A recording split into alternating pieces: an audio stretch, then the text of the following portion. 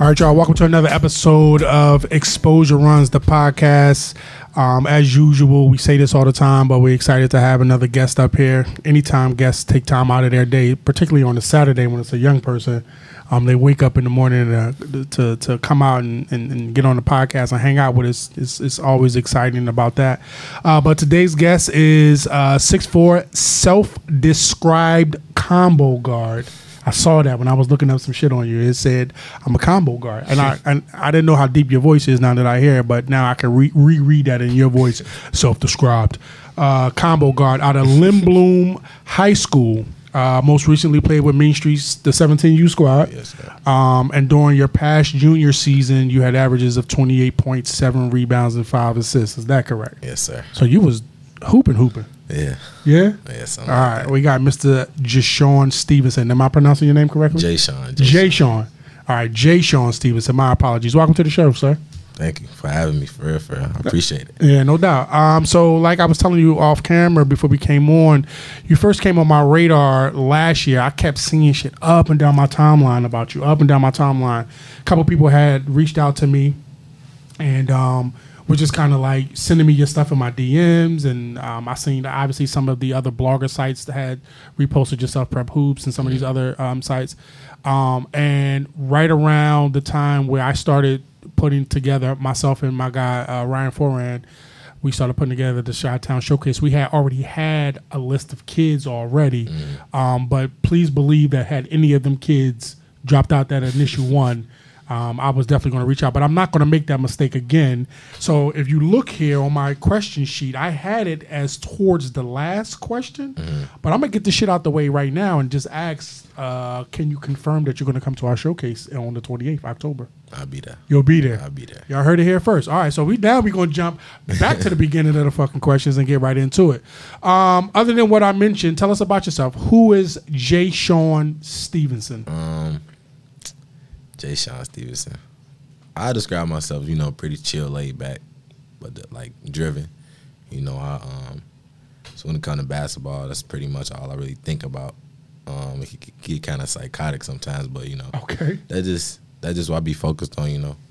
I'm a like I said, I'm a twin. A lot of people don't know that. So we just got that exclusive. Yeah, I might as well, put that out there. Put that out there to the world. I'm a twin. But you 22 minutes younger, you said. Yeah. Okay. 22 is my favorite number. She don't let me lay that down either. She shouldn't. Yeah. She shouldn't. Twin.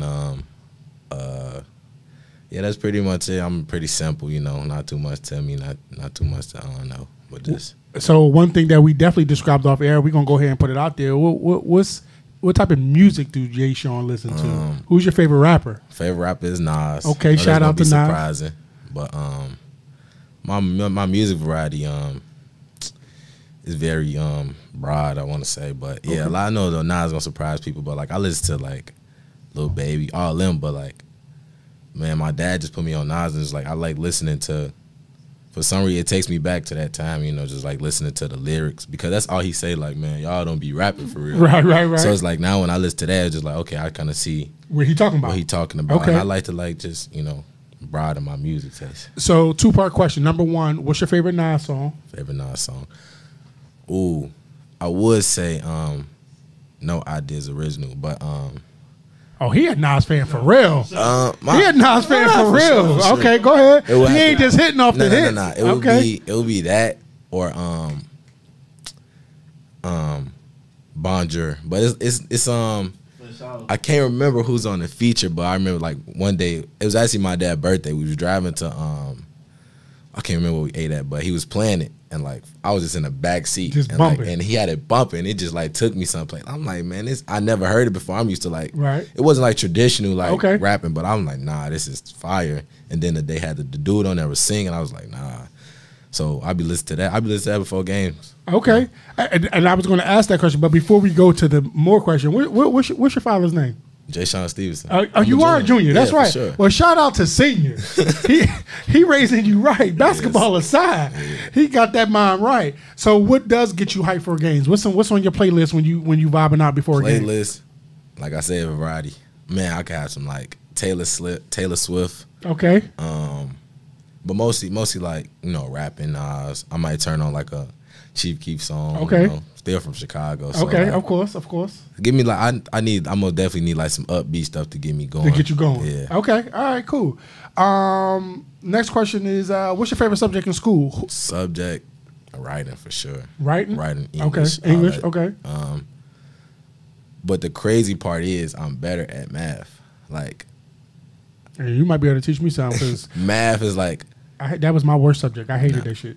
I don't like math, but it's like you're good. It's like a competitive thing. Like I'd be like, I can't get it, so now I gotta get it. Okay. English actually is. I think because it challenged me more, it's like my favorite subject. Okay. But I like the whole process. Like, you know, when they be talking about like something we learn like canonization. Like I don't know if you up on that, but I'm not. But little stuff like that. Like ever since I was a shorty, like English always been like my favorite subject. That's great, man. I definitely love to hear that. Math was my least favorite subject. Let me tell you now, as an adult, half the math that you learn, you're not going to use. I already know. Okay. Like I go to I realize being in school, like never going to use this. Never. Like, I don't try to like, you know, disrespect my teacher, but I just be like, this is useless. I know what I want to do. Right. Like, you know how to count money. You good to go. I know how to count. You're how to multiply. Very rarely. And some mathematicians may, at some point, maybe see this or whatever. Because I got a lot of homies that's like really good. I got like really good at math. Like their brains just move differently. My guy Tyree, my guy Walt, their brains just move differently. But I'd say like I don't go through life, you know, trying to figure out dimensions and you're never angles going to go to the grocery and store and need y equals mx plus you're never going to need that. Exactly. All right, as long as you know that. Who's your favorite and least favorite teacher in your school and why? Oh, got me thinking. My favorite teacher for sure gonna have to be my coach. Okay. Gym teacher, you know, pretty much free period. Also, that was my favorite teacher because I had him like first period on some days. So okay, it's like we got blocks, so like first through fourth one day, fifth through eighth. Okay. But it was him because I used to be working out in the morning. I can just go straight from workout, still get on the gun for my hour, 40 minutes in his class. So it had to be my coach.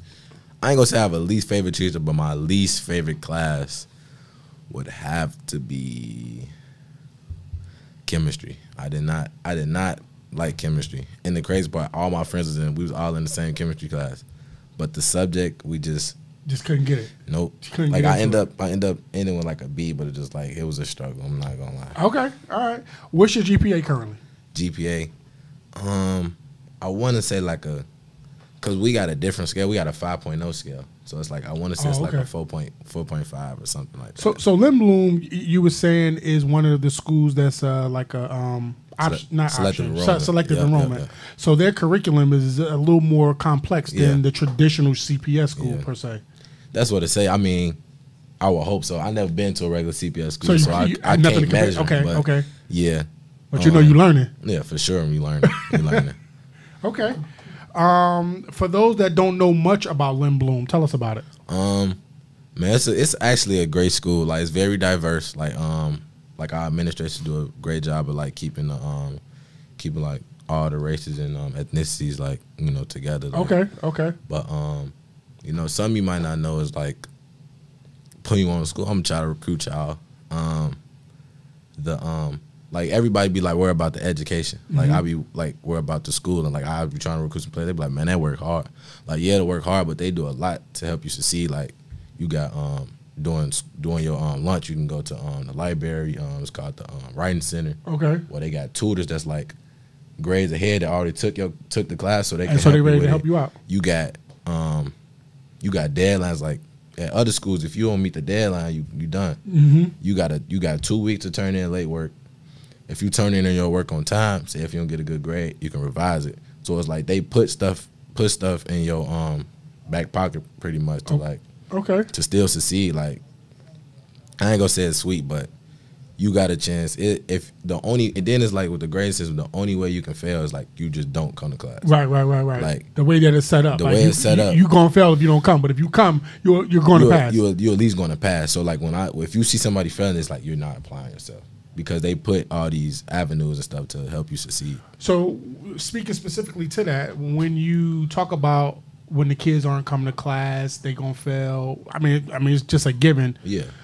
Do you have anybody in your circle that you've had to kind of like, yo, like, what is you doing, bro? It was on or off the basketball team? Both, but like I'm most definitely going to be on the guys on the basketball team for it, because it was some guys that like, we need you, bro. Like you taking it for granted, but it's like, nah, bro, like this ain't just about you. We need you. Like this ain't just about oh, you don't want to go to class. Like we need you to go to class. Yeah, we need you to go to class. And it was like, you just not applying yourself. I see if you're not getting it, but apply yourself. So like I just tell them like bro, if I'm doing it, come on, bro. You can do it. And it was like a young shorty. I'm like, bro, I do this. I work out every day. I'm still going to class. How did he receive that? He was like cool, but I also like to say I know how to talk to people. Gotcha. I know how to make people like receptive to what I'm saying. Like I just like break it down. Like, come on, bro. It's like you don't want to be that guy that's super talented but can't get into the school because of your grades. And like, and that happens a lot. Yeah, so it's like you don't want to be that guy. And you like I said, the school give you ample opportunities to not be that person as far as like school. And so I'm like, nah, just go to class. Would you consider yourself, and would you say that you are or the leader of your team? Oh yeah, for sure. Okay. One of them, like I feel like it's another group, another senior, other seniors that's like do a great job of leading. Even like some people that don't even like play, like they just have good leadership qualities. Okay. Pretty much reason why they on the team, but yeah, I feel like I consider myself one of the leaders, but like it's like kind of that role. You just when you good, it's like you kind of being naturally, like you have no choice but to lead. But I took it head on. I was like, okay, I got to be example for the little. I'm glad you said that, because like when you are good, you're gonna. There's no gray area. You're either going to be good and not be one of the leaders of the team and kind of like fuck up the chemistry of the team, or you're going to be good and you're going to embrace that role. Like there's no middle ground there. Would you agree with that? Yeah, for sure. Okay. 100%. Okay. As your status among your basketball peers has risen, has other high schools made attempts to get you to transfer? Oh yeah, for sure. You want to name those schools? I named the one everybody assumes Simeon. Okay. But to be honest, my mom she's a tough one. Okay. It's so like that's the reason I am in Lynn Bloom. So it's like the only other place I probably would end up was Whitney Young, as far as that's meeting basketball and academics. Because she ain't going just for basketball. Not going. She don't care how many NBA players came out of Simeon. Don't matter. If she ain't like the way that education looking, she not going. That's great that you said that. Shout out to your mom. All right, because that's kind of where that's exactly where we were at with Xavier. Yeah. You know, his freshman through junior year, he was at Marist. And then we transferred him to Oak Lawn. Now, coming off of his junior year, Xavier had a little status. We could have sent it. Well, we really could have sent him anywhere based from his going into his freshman year. Yeah. But us not being from here, academics has always led our family. Like basketball aside, like at some point, like and of course he didn't. He got injured. So let's say Xavier got injured, like in his sophomore or junior year into college, he might have been an NBA prospect or whatever. That education would have become paramount. Yeah. When we decided to transfer him from Marist, we sat down and we made a list of schools that we allowed him to make his own list. And then me and his mom just kind of like, you ain't going there, fuck that school. You ain't going there, fuck that school. So like it's academic. Been, like, with mine, like as far as like high school, mine been crazy, to be honest, because like 7th, 8th grade, don't nobody really care about 7th, 8th grade. I'm taking that. And actually, we was good. Like we finished like in the Final Four of the city. Okay. Like, my 7th grade year, so 8th grade year that went past COVID and all that. So then I was supposed to be going to Bogan. If you're familiar, I'm very familiar with Goody before he passed. Yep. So then I was working out with them, all that. Once again, my mom was like, I don't care how good their basketball program is. Like, what's up with this education? Now, that didn't fall into fruition. So then I stayed at Lynn Bloom, and when Goody passed, like, it was just like, dang, like, did I dodge a bullet? Like, was my mom, like, was she on to something? So it was like, I mean, it sucks that he passed, but it was like, that had me thinking. So that had me thinking going to, like, do I want to just leave and jump? Then the next year, my sophomore year, I ended up starting on varsity. So it was just like, might as well just ride it out. Might as well just ride it out pretty much. And then it was kind of similar this year, but it was like, like, ain't nobody finna turn down Simeon. But then it was like always in the back of my mind, like, what that situation that had happened, like also the ball gonna stop dribbling. What about the education? I was just like, plus it was like we gonna be good this year anyway. So I just shout out to your mom. Now, what conference is Lynn Bloom in? We're in the Red South. Y'all in the Red South? Yeah. I didn't know that. That's a tough ass conference. Last year was our first year back because like we pretty much known for like being good too good for the white, but Got you, not good. good enough for the red. So like my 8th grade year, we was in the red. Okay. But I can't play. I'm just watching. So I saw them like go against Adam Miller, go against Black Cat, all them. But like they was getting smashed. Like they went 0-9. But the previous year they went 9-0 in the white. That was the same thing. Like my sophomore year, we went 9-0. Everybody was like, they gonna finish last in the conference. They gonna do this and that. So I took it also like I didn't leave because I took that as a challenge. Like, dang, like that's how y'all feel. Like we can't win a game. In that conference? Yeah. So how did y'all, and forgive me for not knowing, how did y'all do this past year? We was 5th, but we was tied with, it was like, I want to say Simeon, Simeon had Parker Kimmel was a 3. Phillips was 4th. We was 5th, and Perspectives was 6th. But it was like us, Phillips, and Perspectives was all tied, but the seeding happened because we beat Phillips and Perspectives beat us. So even though we all tied, Phillips was 4th, we was 5th. Got you. Playing in the Red South, like it's some obviously the schools that you named, the schools that's known. Yeah. How were those battles? Man, they clapped us for sure. But it was a great learning experience, to be honest, because like a lot of people not gonna hide like the minutes and the like learning experience that we had. Like we was young, like we had 2 sophomore. My sophomore year was 2 sophomores started. Okay. So it's like we've been like, picking up little things on that. So, but like, yeah, of course they got more talent than us. Like, we wasn't expect to win no games. Like when we played Simeon, we up until like 3 minutes left. That was probably the best game. Up until 3 minutes left going into that, that's probably the best game we ever played together. Like it was, we had took the lead twice. We were just clicking.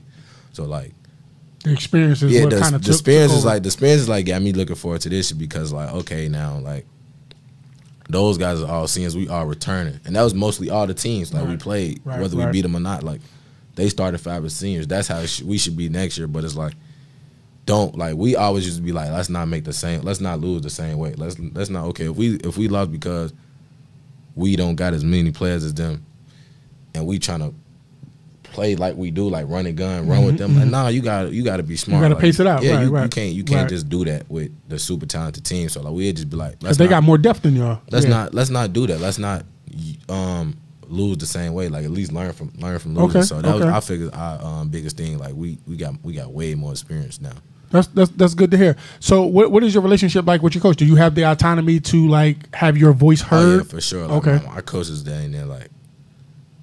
He came in my sophomore year, like my freshman year. I had a different coach anyway. Like, he just like a real cool dude. Like, outside of like the X's and O's, like you can call him for anything. Like, my dad was at work, coach, you pick me up in the airport, like little stuff like that. Like he just on it. He always like always on time. Like so it's like it's more like a like he like my granddad or something. Older. Like an older figure for me. But it's like. But in the dope part is he not just like that with me. Like it don't matter like what your status is. He's on the team. You can talk to him and you chat with him and he's just super cool. That's good to hear. Talking about the whole transfer thing, like what's your thoughts on the high school transfer? Man,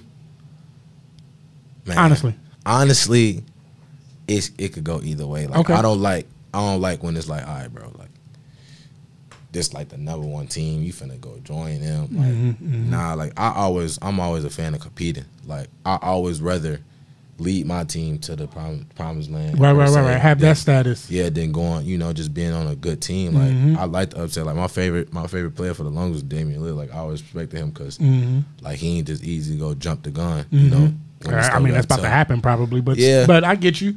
I mean like, you can only wait for so long. Got you. Like, but it's like that he out. Like up to this point, like he always just like roll it out, stuck it out, and I took that on from an early age. I don't even know why, but it just like it kind of like him being my favorite player. I watch him, it just kind of like took on as my personality. Like nah, that David versus Goliath. Yeah, so just like I kind of would rather like lead my team because like why not? Like why did these got to be the per se person just get to be that guy? When we was having that conversation with Zay, that was a part of my pitch to him. Like you can go anywhere, you can join any team, but I would rather you, instead of joining a machine, I would rather you be the machine. I would rather you go somewhere where the opportunities to kind of shine are a little bit brighter, as opposed to you kind of joining someone else's spotlight. So, and shout out to the schools he went to. I mean, I have my personal whatever towards Maris, his freshman through sophomore year. With the previous coach, the coach that came in his junior year, you know, I always felt like I need to kind of explain a little bit because I've been getting on Maris a lot. I feel like his first freshman and sophomore year. Well, keep in mind his sophomore year was COVID, so Okay, I can't really get judge too much. However, like I just feel like we should have did something different. But academically, regardless of the basketball, how academically, I feel like my wife and we made the best decision. Is Maris an all-boys school? No, it's not. It's a girls' school. So it's one of them like Catholic, co-ed schools, yeah. And then we decided, you know, when he left his junior year, he went to Oak Lawn, and I just felt like, Coach Rhodes and his staff and just the school itself was something that we just really felt it just fit what we were looking for. You know, I played them in Summer League. Did you? Are you familiar? We played them at they be having a little Oakland Summer League tournament. We played them last year. Last year, right? Yeah, he tried to dunk on me. And what happened? It didn't happen. It didn't happen. He tried to try me though. It was just funny. I gotta go back because I record all those games. I'm gonna go back and look at that when we do the post production of this. I'm gonna try to make sure you put that in there to see what that looked like. Tried to catch me. Okay. Describe this past school season academically and basketball wise, successes and failures. Academically, up until AAU, I was pretty much good. When that like with the EYBL, we was leaving Friday morning, so I was missing a lot of Fridays, and then it was a span where it was like, I'm like the first session, so I didn't go to school that Friday, and then we missed our flight, so I missed like Monday. I didn't come back to school Tuesday, and then I was gone back again Friday for the next tournament. Right. So that was like reoccurring, and I was still on top of my work for the most part, but like I did kind of fall behind. Also, like I went on prom this year, so it's like I missed a few days because of like I was getting ready for prom. Like the time I would have had as a senior, like they out of school, but I was still in school getting ready for prom. So it was like prom, and then the next day I had to go to an EYBL. So it was like I missed a few days because of that, and so I fell behind, but then I pretty much just talked to my teachers and explained to them, and they, like I said, like they put a lot of stuff in your corner to like help you succeed. So they was very understanding. I had to do a little extra credit work, but I ended up finishing with like A's and B's. So how do you think that moment or that experience is going to prepare you for college? Because if you're going to, the goal obviously is to go to college, yeah, for sure. And then the hope is that you get an opportunity to play at a Division I school or just any school. But the travel, how did that prepare you for that? By far, did it? It prepared me for sure because I even told like my barber and my dad, like this is by far the most I travel. Like usually I used to be excited to. I'm like, man, I'm happy to like wind down for a little bit because probably was at home for like 10 days for the whole summer, just off of like traveling camps. Like I said, I had a family reunion, so it helped me with that because like even at the school, like they're not like the teacher that's like your mom and your dad where they own you. Like, oh, make sure this in, make sure this in. They give you your due dates and that's the end of it. But so it helped me like, okay, like you got to be more cognizant of your time. Like if you know that you're not gonna be here Friday, try to get that Friday work done before you leave, because so you won't be behind. Like don't be like, oh. Don't wait till Friday or Monday. Then I used to lie to myself. I used to like bring my computer. I used to bring my computer to the to like the tournaments and stuff. Thinking that you're gonna jump. Oh yeah, after the game I'm gonna do my nah. So I was just like, just be more cognizant of your time. That's what I say as far as the schoolwork. Okay. And yeah, that's pretty much it. Like I fell behind about in 2 classes, but they end up letting me do extra work to get my grade back up. Okay. You originally played with Y&R, correct? Yeah. All right, and then this AAU season you played with Mean Streets. Why the switch? It was more like a me thing. Like, man, Y&R was great. Like, to be honest, like I feel like that transition from like my sophomore year, like averaging 20 in the white, to my junior year averaging close to 30 in the red was because of Y&R. Like I even told my Mean Streets, like I always struggle playing with other good players because I'm go to Lindblom. So I'm used to being the man, right? So it's like when AAU comes around, well, like I've been playing AAU for a while, but like when AAU like is really a thing, like 15, 16, 17, I always struggle because I got to get used to like fitting in with other good players that can do just as much as you, or might even be more, better. right? So with Y&R, my 16 year, like I had sprained both of my groins. So then I came back. I was coming back, you know, because I'm like, I don't want to lose my starting spot. Right, so I right. came back the first tournament even though I wasn't ready. So then I fell behind. I wasn't starting no more. But so I end up, so imagine you, we practiced with the 17s. This one, Caden and Ahmad. Yeah. So I just took the chance, like, I'm going to just guard them every day. So I was just guarding them, picking them up full court every day. So I ended up being like a defensive guy. Okay. So once, like, I started to get back playing time and getting, you know, back my feel for the game on the defensive end. Then it was like one tournament is like, I got back to myself, like I was shooting like 60% from the free and like 50% from the three. Okay. Like it was like at the speech tournament. Ever since then, like I had took off as far as like, you know, being two-way player defense and, you know, back to like scoring and stuff. But like that experience of like them like getting me like to like do something different, because it was like I feel like if I wouldn't challenge myself, I probably would have just been on the bench, because it was like they ended up being a team, but they most definitely got some hitters all the time. So then switching to this shit, like with Coach J from Y&R, like he was talking to me like, man, like, you know, of course he want me to stay. But then like I was thinking about it, because I'm like on the loyalty side, like that's, right. And Jay Brim is he's a supporter of the platform. Yeah, for sure. So good guy. I just saw him the other night. So so I was like thinking about it for a long time, but then it's like, I mean, I had to just keep it a buck. Like probably not gonna have the opportunity to play against the top guys with Y&R like I would with Mean Streets. Okay. Now, I can go turn down Mean Streets, like everybody, most people was like, the naysayer was like, oh, are you gonna play like politics? Or I could have been like, no, I'm gonna just figure it out, because I needed to prove to myself that I can play with the high level guys, or who they say high level. So doing that, like that was my biggest thing. I was like, this my last year at AU. It's like show. It's now or never. So like, man, playing with them, it was ups and downs for sure, because like this is my first year. Like I started, but this is my first year on the EYBL, and like they used to just try to like encourage me, like, bro, like you doing good, like you know, I'm coming from averaging 30 to like that 10 points. I'm kind of like, you're not doing enough. Nah, but it's like it's different, it's levels. So like once I learned that, like, bro, averaging 12, 13 on this team is a big difference, is a big deal. And it's like once I learned that, like, all right, playing your role, because everybody got a role. Like once again, I got better with playing with better players. So like, and then also I got to see the cream of the crop. Right.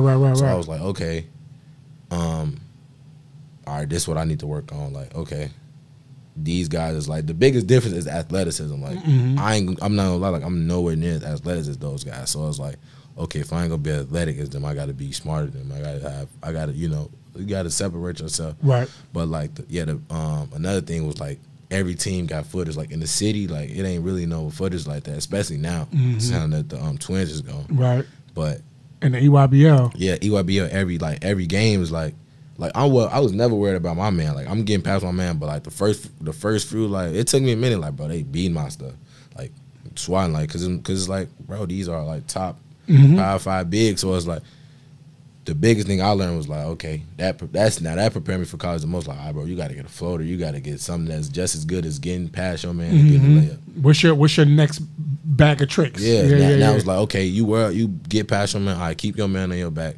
Get to a 2-foot floater, and that just got to be good as a layup. So okay, that was the biggest thing that I learned playing with them for sure. What would you say is the major difference between playing with a grassroots teams like Y&R and a shoe sponsor team? Shoe sponsor for sure, exposure. Okay, because like even just by the gear, like okay, you gon' like okay, we sponsored by Nike, you gonna get stuff Nike this, Nike that. But I said the biggest difference was like that platform that they put you on, and like. But it was up to you to you know, show up. That was the biggest difference, because I feel like still that Y&R got players that could play on that team.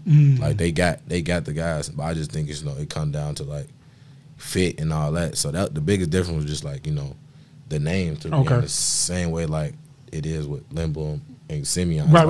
It's just a name, yeah. The name is going to be more. It holds a little more, whatever. And shout out to Jay. Like I said, shout out to Jay Brown. He's a supporter of the platform. I saw him the other night. He's doing a great job with those guys, with the opportunities he's providing them. So, I just wanted to kind of like hear from somebody who has played on both sides of the coin. Sure. When you talk about both those organizations, I'm going to assume Ty Streets was your coach for Main Streets. Ty Streets. What's the difference between him and Jay Brim? And how do their coaching styles differ? So keep in mind, like I didn't have Coach Jay as a coach for that much because I was 16. Got you. So my coach was Mike from Perspectives. But Coach Jay Smith, right? Yeah, when Coach Jay coached us, he was more like they was kind of similar, but I just say Coach Ty just took it way up a notch. Like as far as like that man is like crazy, but it's like it's all out of good intentions, but like it show you how much he care. Like the littlest thing, like he gonna be on you about it, but like I just took it as like, bro, like if I can deal with this, then like they say college is gonna be worse, but it's like at least it's preparing me a little bit because like I mean he doing it out of love anyway. Like he wouldn't be saying that when he stopped saying something to you. That's when you're worried. Yep. So like he was on me, but it was like it was all out of good, and I feel like I became just a better player overall with it. But like Coach Jay was the same. It was just Coach Jay was like just more laid back, cool, but like he'd have his moments too, but. Yeah, it was just I say Coach Ty was just Coach J times 10. So first off, shout out to Ty Streets and Jay Bram. Ty Streets, let me tell you my whatever with Ty. I don't know him personally, and I'm definitely trying to get him up here on the podcast. So Coach Streets, when I tag Mean Streets and you see this, sir, we would love to have you up here. But here's my whatever to Ty Streets. I knew Ty Streets, so I don't know if you know I'm from Philadelphia, right? Yeah. Ty Streets, I knew of him from college football. Oh yeah. I was when I tell you a huge Michigan everything fan, basketball and football, right? When I was coming up, and first of all, I wasn't shit in basketball. I was one of the role players, but I bust somebody's ass in football. Okay. Football was my whatever. You couldn't tell me I wasn't going to Michigan, like until I found out Michigan was like one of these Power 5 high ranking, but like just even the enrollment process is like very strenuous. Before I found out all of that, and I'm like, I'm too dumb for that. You couldn't tell me I wasn't going to Michigan. Michigan was like, I'm going there. But I used to watch Ty Streets in football. He used to bust people ass in football, bro. So then when I moved to Chicago and I found out the whole correlation between Mean Streets, Ty Streets, and all that, I had no idea. Yeah. I had no idea. I really like got up on Ty Streets this year too.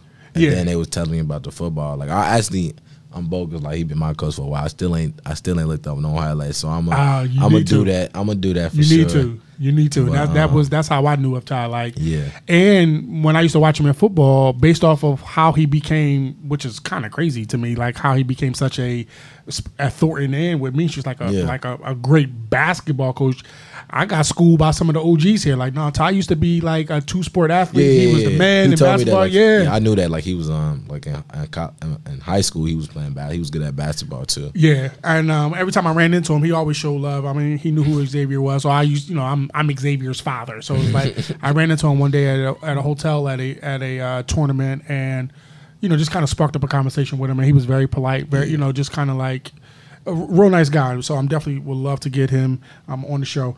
Now that your AAU career is over, what are your honest thoughts of the entire AAU scene? I feel like it's dope. Like you can really change your life in the summer. Like I feel like that's the like biggest thing. Like yes, politics and all that type of stuff is a thing. Like it's gonna be like certain players. It's like you'll see them like this who they say like the guy, but it's like also I didn't see them like benefit people. Like I done seen people like he was unranked like in his city, in his state, and then now he's like top one in his class. So like, I feel like you being able, and then also like coming from my dad, like he always tell me like, bro, like y'all kind of got it good because when we was growing up in Hooper, like we couldn't see the person in Charleston, North Carolina that was super raw. So it's like now it's like I feel like you can like really measure yourself with everybody across the country because of the AAU circuit. So it's like it's kind of like that's the benefit of it for sure. That's the one regret I have as a father.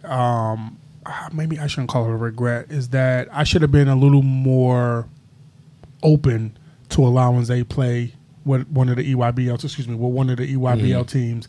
I always kind of held on to like I want him to be the spotlight. I didn't want him to kind of share too much spotlight. And so I do think that had I allowed him, and then some circumstances kind of happened because he was playing with the Wolves at one point, and he had an opportunity to play with the Fire.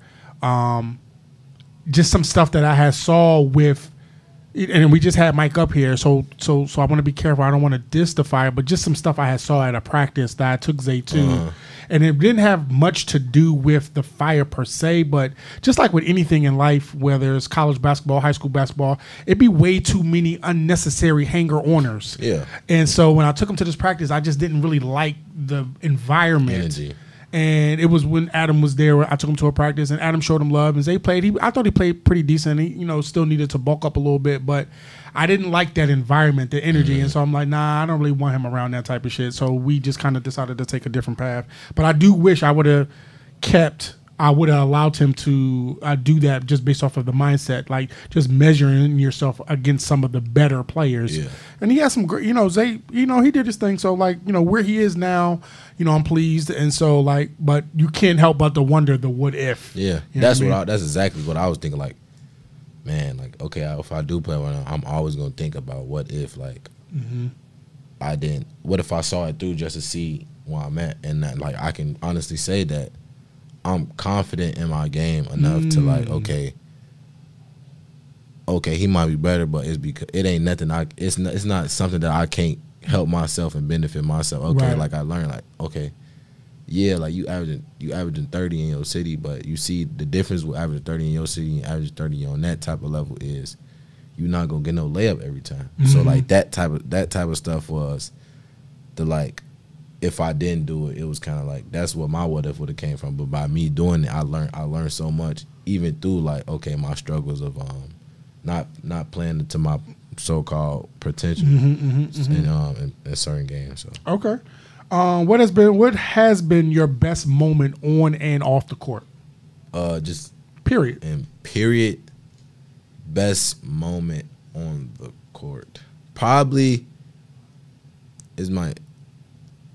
I may not be like, thinking about all the time. But I really probably want to say this year city playoffs when we beat Morgan Park, or just probably like the whole city playoff run we had like my sophomore year. We lost to Lincoln Park the first round. So, and I'm in tune with like the basketball talk, so I'm like, you can't really like. I was in my junior year, first game playoffs, Morgan Park. We beat them in the regular season, but it's like nah, like it's different. Like you either go home, just go home now. So it was like my whole thought was like, bro, you can't want to be considered one of them guys, or you can't get past the first round. They talk about that in the league, but it's more like this might be city, but like it's true, like right. Like the competition is that good. You can't get past the first round. So I was like, I was stressing about that game, a lot. We ended up winning. I probably had like 27, like 8 blocks. Like so, I end up, we end up winning. Then like we end up losing it to North Lawndale by like 6, and I had like 43. But like those two, I know what it was. Best moment was actually my sophomore year. We played Dunbar, and it was like we was 8-0, and they was 8-0. And it was like whoever win, pretty much they going to the red. And I'm like, my thing was I don't want to leave Lindblom, but if we don't go to the red, I gotta leave. Like, so it was like that's gonna be some changes. So like I promised, I was like, sophomore year, like, I'm not sleeping. Like we played them on a Thursday, I won't forget. I didn't sleep Tuesday night, Wednesday night, and Wednesday night it was like 2 in the morning, and I was like, well, I'm stressing, twisting and turning to sleep. I just went to their film, like went to Dunbar film. So like I went to their film, started watching their film. I still got in my notes of just like Dunbar, like the stuff they do, and it was like because I didn't want to lose that game because I knew what it meant for me. Like I'm gonna have to leave my friends, all that type of stuff. So when we pulled that game, like I was calling out their plays, and I got my first in game dunk against them too. So it was like I feel like that was the best moment as far as like, okay, like. This kind of like right in my own path because like I can be the guy Lindblom in the red, but like if I don't win that game, it probably don't know about like the 27.8 points per game at Lindblom. So I'm listening to you tell that, right? Yeah. I kind of got chills a little bit because I don't even know if you realize what you did for yourself in that moment. Like you really kind of began setting yourself apart from your opponent. Like most people your age don't take film seriously. Most people your age, they don't really take that competition and that level of not just detail, but like you want something so bad. Yeah. And you know, and you kind of know what the possible outcome is going to be, and you don't want that. So you're doing everything you can to make sure that outcome does. I'm not gonna lie. I'm listening to you tell that, and that shit is actually pretty impressive, bro. Nah, like, man, I like when I say I couldn't sleep, but like I'm a sophomore, but I also know, like, bro, like junior, like, you know, they really be like, yo, junior year is like kind of your most important year. So it's like my junior year, I'm gonna go to a new school. Right. Like, You didn't want to do that. I didn't want to do that. I'm just like, bro, like, it's one game. Like, just pull it out. Like, no matter what you gotta do, just pull it out. And I'm putting all that pressure on myself as a sophomore. Like, I'm trying to do whatever I gotta do to just, you know. That's pretty impressive, bro. Like, and honestly, that really should definitely set yourself apart, really. So any college coach watching that, I can guarantee you, and we're going to make that a reel, by the way, right? I can guarantee you when a coach sees that, that's going to impress them thoroughly. I can guarantee you that. Scout yourself. Who is Je Shawn the player? Myself, like height, all that type of stuff. The whole nine. Give yourself a scouting report. I'll give myself a scouting report. Simple but effective. Combo guard. Could work on good catch and shoot shooter, but could work on his off the dribble shot, off the dribble 3-point shot. Rebounds very well for a guard, and has the potential to be an elite defender. That would be my. If people are keeping count, this is number 4 of the players that we've had up here that have spoken about their defense, and that's really impressive. What is a college coach getting in Je Shawn? Anywhere I go, like just me being me, like I'm kind of like, I feel like I'm gonna be a wild card, like you know what you getting, but it's like the potential, like the cap of me is like it's not gonna be like nothing to even like you can even imagine, because like that's how like serious I am, like. And then it comes from my dad though, like he always like, he wasn't the person to tell me like, oh nah, like as far as like pros, like, oh the statistics and all that, like it's very small. Like he was always like, bro, like if they can do it, why can't you? So it's like, bro, all you gotta do is apply yourself and work. You're gonna have to outwork people.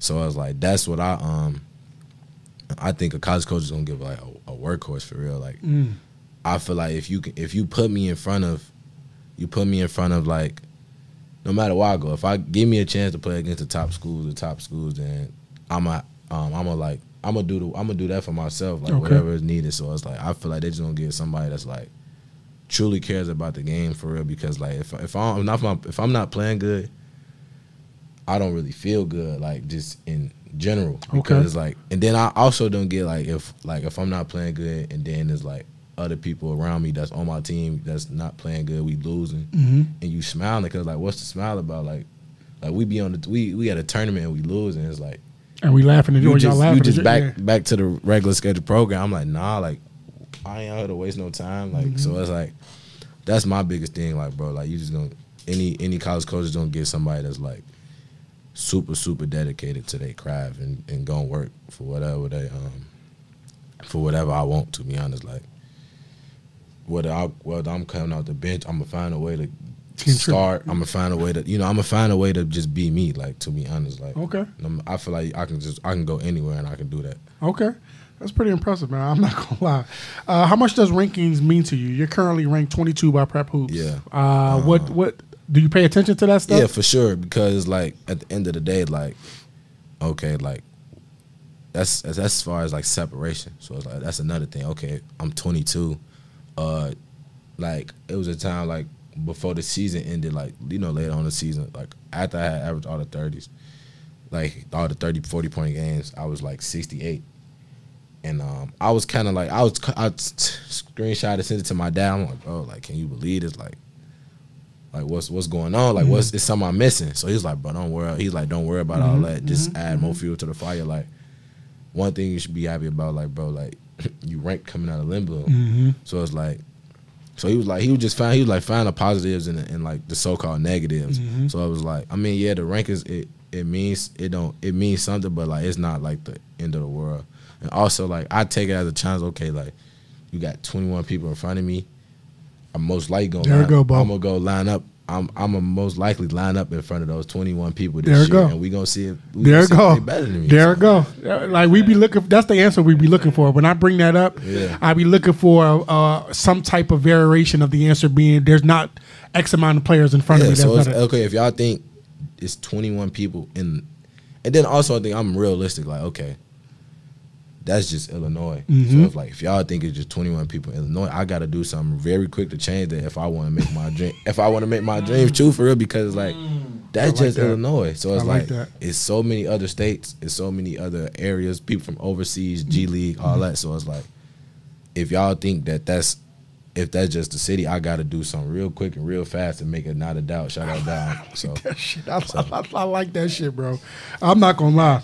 When we talk about your recruitment, what schools have you heard from and what schools have officially offered? Officially offered NIU, St. Louis, Cleveland State, and Yale. Okay. So that was the official offer. Since I started playing Mean Streets, I heard from Temple.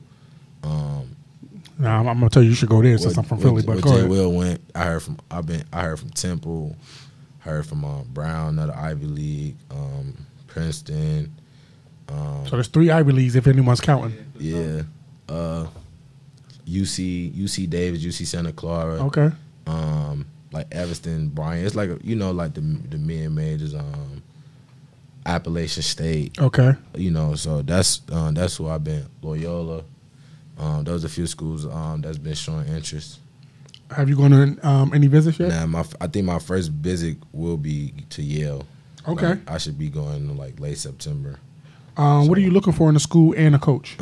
Coach, it's crazy. They ask me the same thing. Like I tell them like, I'm pretty simple. Like I don't need y'all to like baby me. Like I don't need nothing pretty much handed to me. I just want to know like I got a fair shot to be effective, and like as far as winning, because if you ain't no Power 5 so-called school, you gonna have to win to make a name. Like that's how pretty much Ja Morant, Steph Curry, like all the like underdogs, like we gotta win. We have to be able to match up. To get the name out there. Yeah, we gotta be able to match up. Like don't nobody care if you putting up 50 and you losing. So like that's all I be. Do I got a chance to compete, and do we have a chance to compete, and do I have the ability to be a reason of that? So okay. That's what's been the best and the not so best part of the recruiting process.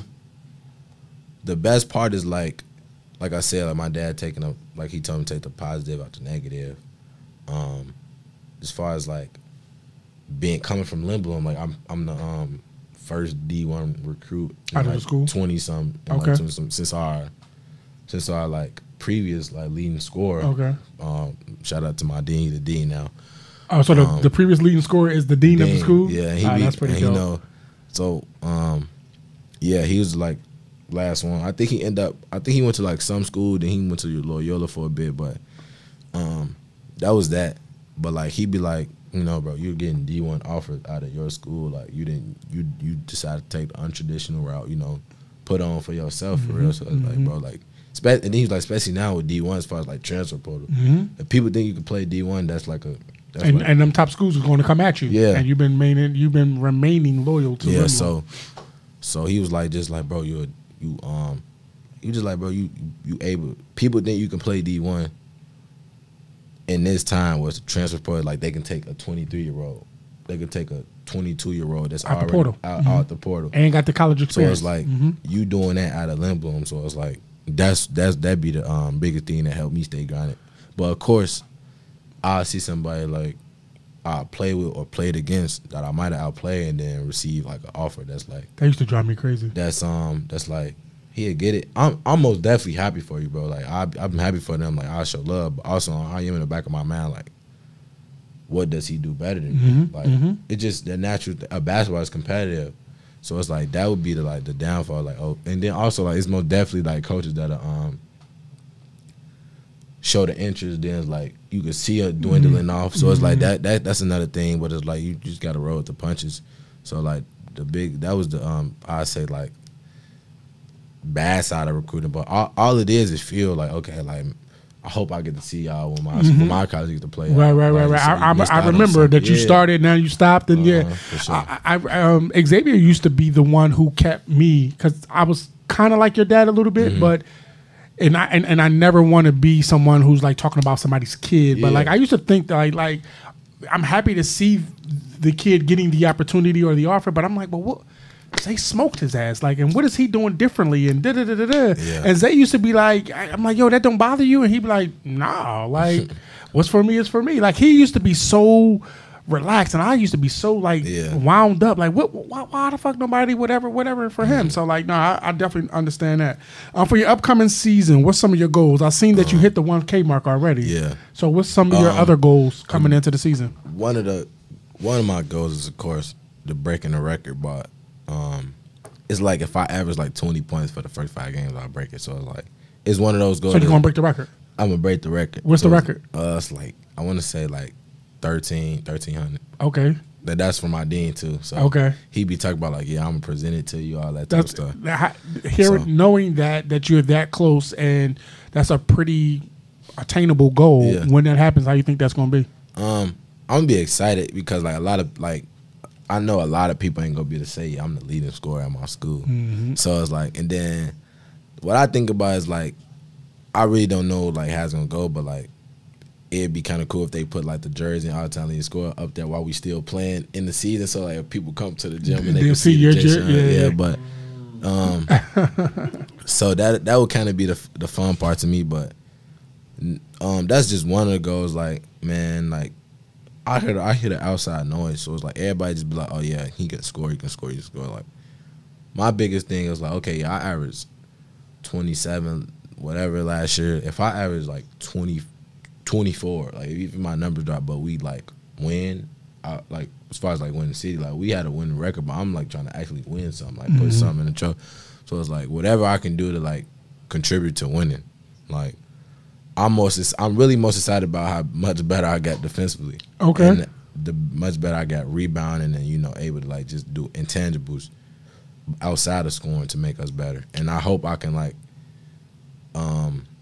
get that bug to go across everybody where we can just be this like defensive like juggernaut, because like that's just effort. Right. So it's like if I can like just teach them from what mean streets and what like those elite, playing against those elite levels of like little tips and tricks to learn how to be a better defensive player. Like, so I just want to win. Like, since you brought that up, obviously you've had to put in the work, and you said something that is very simple, but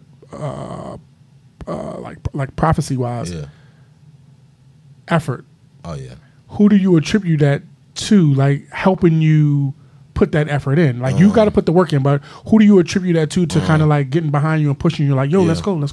In general, just like from a shorty, like bro, my dad, and he was just always kept it. He always kept it 100. Like I hit like workout, hit 3 shots in a row, hit 3 shots like pull ups. He's like, all right, bro, you keep not going game speed, you're gonna be looking stupid while it's not working in the game. So it'd be like little subtle stuff is like, all right. Then it's like he also was like used to play mind games with me, like, oh yeah. Yeah, like say like I'm 22. Oh yeah, they say so and so number 7. Like just little stuff to like, cause I'm competitive, so he always like just find a way to get under my skin to push me. Even like in quarantine, like they took all the rims down. Like he was like, all right, we was getting up. Him and my uncle, they was getting me up at like 8 in the morning. We just finna run twice around the park by my house, and we finna like do push-ups, pull-ups on the monkey bars. Like that was our gym. That was our gym routine. Then we'd just play the game all day. So it was like just making sure you got some type of physical activity. Do something. Like we just not finna just sit down. Like it's other people still getting better. So just him pushing me. Also like my uncles, my cousins, just like them all being around. Just like, bro, like, if this is what you want to do, this is what you say you want to do. This is what you got to do. This is what you got to do. So safe to say you got a pretty tight-knit circle. Oh, yeah, for sure. Did your dad play? Yeah. What high school he went to? He went to Julian. He went to okay. With shout out to Steve Parman's the coach over there now. Was your dad any good? Yeah. He was he wasn't like He wasn't you. He wasn't so-called me in high school, but he had a role like he was on. Like, I saw clips. Also, I seen like, bro, he was like, my dad was like 5'8". Super stocky. Had bounce. So like, but he played with Sean Dark, All-American. They played against LeBron. So like, and then also like all the stuff he learned from like his coach Jack. There, like that's at Victory Rock now. Like, he always just tell me like little stuff, and like the training wise, like it really helped me for sure. So like, and he went to North Park, hooped up there. I'm familiar with North Park. So, who 2 questions. Who do you get your height from? And if you and your dad play 1-on-1, who wins? Bro, honestly. Keep it right now he's toast. He's toast. Right now, like he's gonna see this. He know it. I'm not gonna lie. He beat me the last game 7-6. I was up 6-0. I tried to like do a little finger roll, lay jag that he ran off. I let him shoot. Like he can shoot. So it's like I let him win. And he said he never playing me again. So, but like before that, I was like thrashing him. And my dad's also competitive, so I'm like, bro, like you 5'8". You old, you slow. I'm more athletic than you. Like, come on, bro, just chalk it up. I end up letting him get in that last one. But my height, most definitely my mom. My mom like 6 feet. Okay. And like I say, it kind of like my mom. She got big feet, big hands. Okay. Like she's just a bigger woman. Did she play ball? Nuh-uh. She used to play volleyball. Okay. She went to Winnie Young. Your mom gonna kick your ass for saying she got big feet too, by the way. Just an FYI. Just an FYI. Mom, I didn't ask. I didn't prompt him to say that. I mean, I'm just, to be honest, that's why I get like all my big features from. Like, also like my grandma, she from down south, so like they got like the bigger hands, bigger feet. Right. Because I used to show when I was in my growth spurt, like I had to think about like, bro, like Pop's like 5'8", like what is coming from? Yeah, where it's coming? All right, chill. Yeah, all right. If you could play with any player in the state right now, who would it be and why? Play with. And it don't matter if they came to Lindblom or you went to where they at. Like if you could play with any player. If they could come to Lindblom, probably Calvin from Kenwood, bro. Like, Calvin Robinson. Just his athleticism, like, bro, like.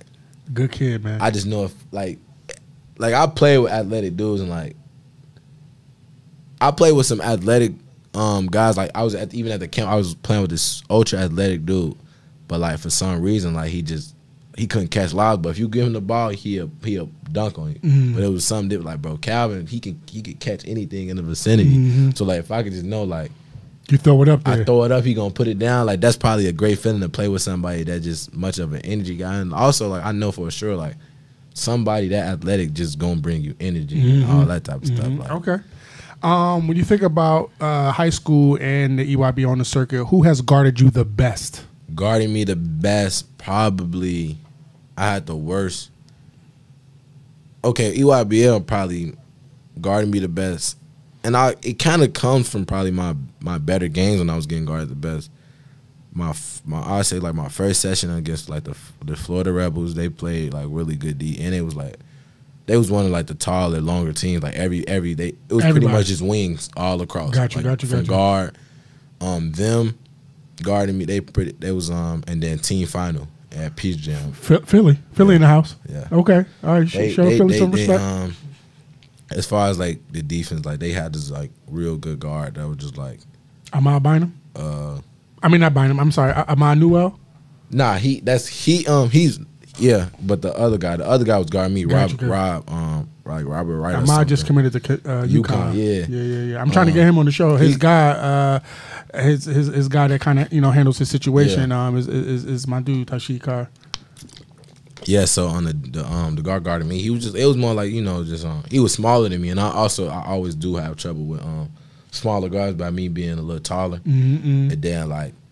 As far as you got to get low, all that type of stuff. So I feel like that was the best, like one of the better defensive games. But I say in the city, it was probably one of my better games. It was either St. Lawrence because they was just like sending 3 at me. Yeah, like this was the time. This was the time. It was like, all right, bro, like he's averaging 30. We not finna let him get 30. So it was like, and it was the state playoffs. It was that, and then probably Morgan Park the second time. When we played them in in the what's it called it in the city playoffs because they played a boxing one. So like, that was like one of the first. That was like one of first and few only boxing ones I had got the whole year, surprisingly. So I was like, no, I'm lying. Simeon, I ain't gonna lie, they kind of shut me down. They so the first half I had like 16, and the second half I probably had like 2 points. Like I know I fouled out in like the fourth quarter for sure, but they was playing initially they was playing like a man to man, but when I cross half they sent two at me. But then they started playing the zone, but I'm like, if you go like they went zone, so I'm like, yes, like I'm finna shoot. It was like a zone, but like it was like a matchup zone where they just like wherever I went, like shooter, like wherever I went. So it was like they didn't really let me get no space to shoot. So okay, who has been your toughest person to guard so far? Toughest person, probably the dude from team final, cause super quick, but like you also like you not knowing on that circle, like you don't know people's games. So it's like you gotta like in the city you kind of know who people is, you know what they do. That kid, like we did scouting report, but it was like it's you out there, so it's like it's different from the scout report. Defensively been out there, but he just like he was super quick and also like I said, like he had a like super nice floater game. So it was like he getting past. I'm like, oh yeah, off the glass. He'll just like put it off the glass floater. So it's like it was just like real guard stuff. So it was like I had to get used to guarding that. And of course, I'm gonna have to get Day his props from Kenwood. Okay. He like I've been playing against him like since we was like 7th grade. Like I played with him, played against him at Ada Park. I was in 7, he was 8th, and he was just like ultra smooth. And I'm like, it's no way. Me and my dad was like, no way in 8th grade. Just always smooth, always just carry himself like a top guard. So it was like he gave me the troubles, but we always used to just go at it. But yeah, he was as far as the city wise, he was like one of the toughest guards. Who was barbecue chicken? Who you give buckets to? Team and player. Player, that's crazy. Team first. I'm gonna go team. Team, since I had my career high on them was North Lawndale. What you had? 43 in the playoffs. Okay. We lost though. I was giving them buckets like I wasn't really missing too much. It was just like. Just one of them games was just clicking. It was just everything was clicking. Pull up, threes, layups. Everything was just clicking. So I say team. Player, I can't even like think. I'd probably say it's like multiple perspectives. Okay. Cause it was a few times my boy Tim, we played one out together. Tim was guarding me. They had switched like Jakeem was guarding me. Okay. That's when I really started getting buzz when I had 38 and we had beat them. So it was like 3 guys that was guarding me that whole game, and it was just like I was just feeling it. It was like nothing they could do. So I say that I ain't gonna say it was favorite player, but it was kind of a combination of all those. Okay, all right. Name your all-time favorite NBA. 5 starters, 1 6 man. 5 starters. I'm gonna have to go with Steph at the 1. Okay. I don't want to leave Kyrie out, but I'm gonna have to go T-Mac at the 2. Okay. T-Mac at the 2. I need like first time somebody named T-Mac. Brian at the 3. Okay. KG at the 4. Okay. We might have one, Bo. The first one. KG at the 4. Between Hakeem and Shaq, I'm gonna go Shaq at the 5. Okay, who your 6 man coming off the bench? Oh no, I need a guard. I'm gonna have to go with go with Kyrie off the bench. Okay, we should have some confetti. This is the first one. What? We should have had the first one. So you're the first person that's been on here that I asked that question to that didn't name Mike. Oh no, you can get in some trouble in Chicago. My dad gonna be like, bro, you might, but it ain't even like that. This is your team. I think Mike the GOAT. This is your team. So mine is AI, Kobe, Jordan, LeBron. I do have Hakeem and Jamal Crawford coming off the bench. See, like my dad gonna be like, you ain't say Mike. That's because I put T-Mac at the 2, so like we gonna be long. Okay, all right. My next question I actually asked in the beginning, but I definitely want to confirm again that you were definitely going to come to our showcase on the 28th. All right, October cool. 28th. October 28th is at the Green Put it Street down. Gym. So far we have confirmed. I don't even know if I should say who we have confirmed so far, but we have 2 good players so far. Don't say it. All right, cool. We got 2 great players already confirmed, and we're going to do 30 total. So you would be number 3. So now I need 27 more players. Appreciate it. All right, cool. Last 2 questions. Number 1. Well, one is a question. One is a statement that I want you to make. I'm Muslim. Okay. And in Islam, we believe that our children pick us as parents. All right. Hearing that, what does it mean to know that you pick your mother and father as your parents? Talk about what they and family mean to you. Family is very important. Like, you know, all family got their ups and downs, you know, like it's just natural. Like everybody's human. And I take my family very serious because I wouldn't be where I'm at without them. Like even when I think about like people that have issues with their mom and their parents, I'm like, bro, like if it wasn't because of them, like you wouldn't be here. So it's like I take everything into like, you know, I look at it different than I say kids my age, like bro, like my lights on, I can shower, like even little stuff. Like yeah, I might not got all the designer that everybody else got, but like I got what I need, and I get certain stuff that I want, and also like just like my family, like I really appreciate my pops because as far as basketball, like it's really time consuming, and especially like bro, like I don't know as a parent.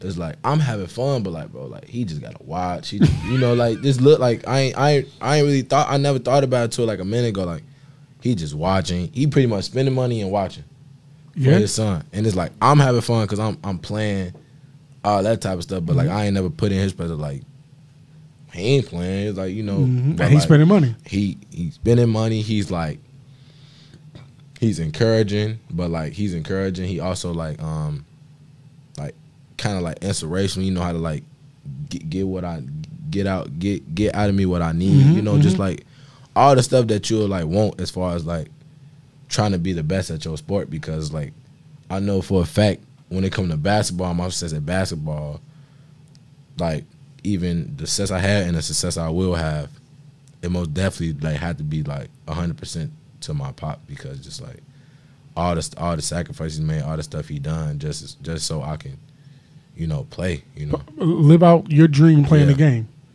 For sure. We believe in Islam that paradise, heaven, lies at the feet of our parents, particularly our mother. So the fact so what that means is that when it comes time for you to be judged, to get into paradise, of course, all of the stuff that you've done over your life will be considered in that pot. But like how you treat your parents, how you talk to your parents, how you know that whole relationship is a highly determining factor in that. So like, you know, for us, like our mother, my father passed away in 2010, but our mother, particularly now, is a huge. I mean, she's more than a matriarch of our family. Like we are very indebted to our parents.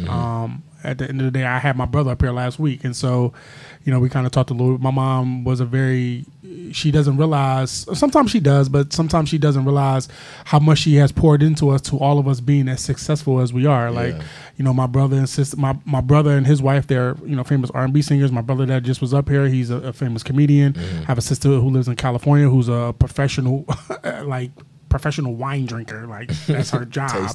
Taster. I have another sister who she has created and started an organization called Black Men Hill, which offers free mental health services to black men. She's been on the Breakfast Club. This whole organization has kind of taken off, and I'm encouraging her to start it out here. And then my other sister, she's a teacher. So like all of my brothers and sisters, and even my brother Yusuf and my brother Yasin, but all of my brothers and sisters are successful. And if anything, I'm the black sheep. I'm the one that has had trouble with the law. I didn't finish college. But I'm still doing successful things in the work that I do, and of course, so our parents are very important. Yeah, for sure. Very important. All right, so my last thing that we have everybody do up here is I want you to send yourself a future message, and I want you to speak in third person. Future message. What would I say? It's kind of tough. Future message. I probably just always stay true to yourself. You know.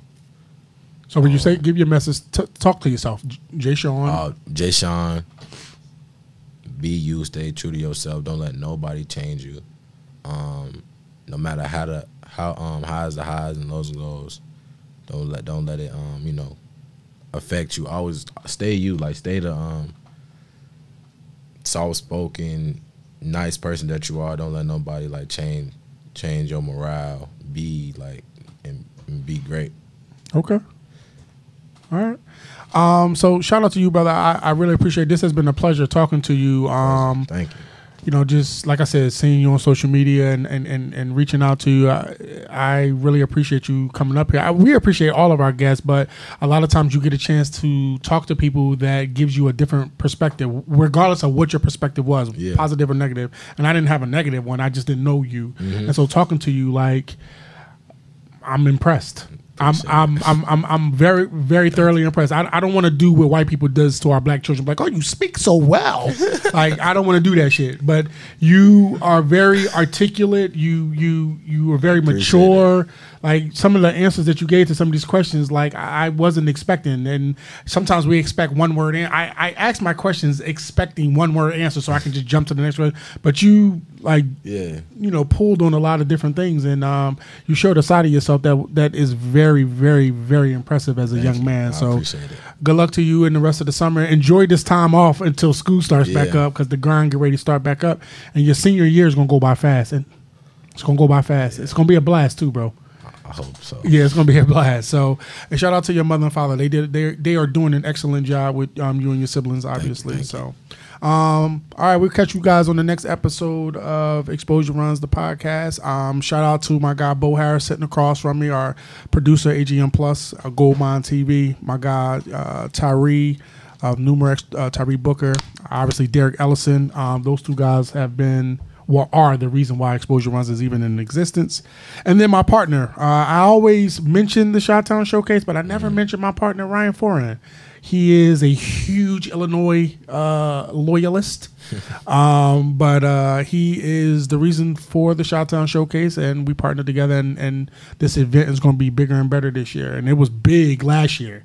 We just kind of won it last year. Didn't know what the hell we were doing, and it turned out to be great. So this year is going to be even better. And this has become the unofficial start to the basketball season. So, all right, y'all. We'll see y'all on the next episode. Thank you for watching. Appreciate it.